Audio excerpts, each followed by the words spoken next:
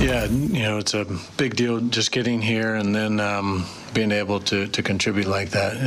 I know he was still thinking about the one he had an opportunity in the first, but did a great job taking what they were giving him right there. And, yeah, not many guys on their Major League debut get to have the winning run, batted in, walked in. So happy for him. Just good to have him here.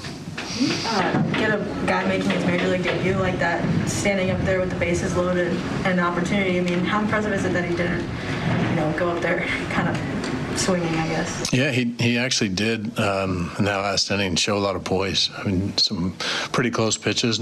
Took him really well.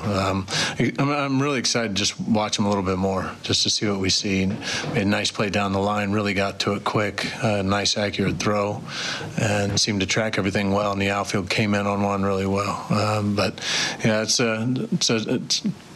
imagine will go down as one of the best days in his baseball life, and we always want that to be the case when you get up here, because it's worth the fight, and it's been a long one for him, and I know he's excited to be here. How do you handle something like that with a young guy first day, and he's not someone you really have been around or met? You just let him be on his own? Any words of advice going up there in the 8th inning? Or you just let it happen? No, we really don't overthink it for them. We want them to just go up and do what they've done their whole life. And from the beginning, he comes in and he's just starting to get himself introduced to everybody, and we let him know. He and I have talked on the phone. That's the first time we've met face to face, and just making sure he knew how happy we are to have him. And I don't think he was anticipating playing today, and I know some of his family was hung up whether they get here or not, but I just told him we brought him here for a purpose, and that's to play, to help us win. And so I think he felt that. I think he felt really excited and wanted to be here. He knew he was wanted inside this clubhouse, and we've been looking forward to seeing him. And that's always a good place to be. And then just go do your thing. And, at that point when he goes up for that last at-bat, to give him anything more than what our hitting guys give him, that would be counterproductive. Just go be yourself, go do what you do, and good things will happen. Any update on Vinnie?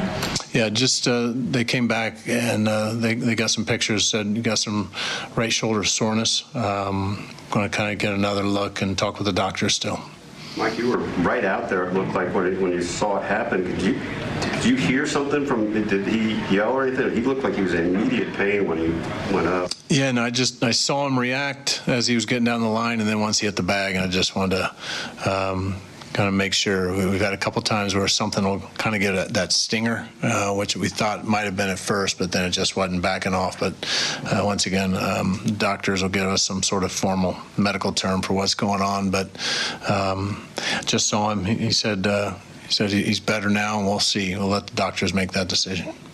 Defense as a whole today, and some of the plays Nicky made at short, just how impressive. Yeah.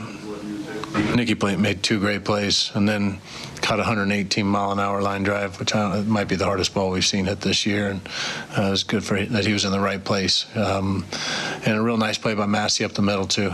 So some good defense. Michael almost with a good play. I think he thought he had that ball, or else the second run probably doesn't score in that spot. But also the bullpen came in and did a great job. Carlos getting us out of a mess, and then Dylan coming in. Those guys have been getting some work. Been a long run, and I've talked about it a lot because it needs to be talked about. Those guys are on point just about every night. And then Amir, and a real tough spot. But we had other guys that were down. We needed him to come through right there, and then hand it off to Scott to do his thing.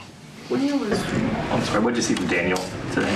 Yeah, just he wasn't sharp from the start, even his bullpen. A lot of misses in the middle and had a hard time. I mean, we're starting to get towards a part of the year that these guys have never been to before. And so we're going to have to continue to keep an eye on him and just watch how his body in general and his strength are rebounding from start to start. But, it just looked like he was a little heavy today. Just didn't have that life, didn't have the location. And usually that means that they're grinding a little bit. So we'll see how he responds, but everything feels good, which is the good news. Just the location wasn't sharp today.